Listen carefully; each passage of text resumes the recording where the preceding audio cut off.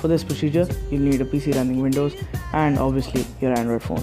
And on your PC, you'll need to be running Google Chrome, and other than that, on your Android device, you'll need to have the app Printer Share installed already. Links will be given in the description as always.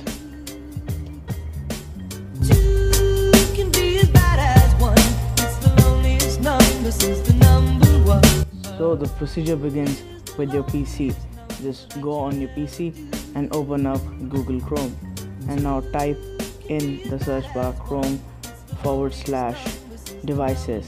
Then click on add printers and then just choose your printer. Doesn't matter what kind of printer it is. I'm using the LaserJet 1100 by HP, and it's a pretty old printer, and it's added. And just confirm right over here, and as you can see, my printer has been added to Cloud Print by Google. Now go on your Android device in the Play Store and type in Print Share. Install the app. Once the app is installed, just open it up. Now you'll need to set it up. Just click on continue and then click on select printer, go to Google Chrome and just log in with your Google account that you used to register your printer. Choose your printer, and that's basically it. Now choose your super important file or document that you need to print and simply print it as you would on your PC.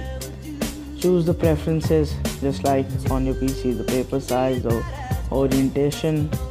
Use printer share, and after all of that is set, just tap on print, OK, with all your preferences, and just print, and your print should come out almost instantaneously depending on the speed of your printer.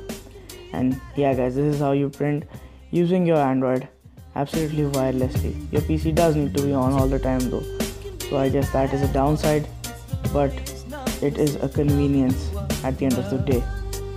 That has been it for me in this video, and I'll see you guys in the next video. Peace out.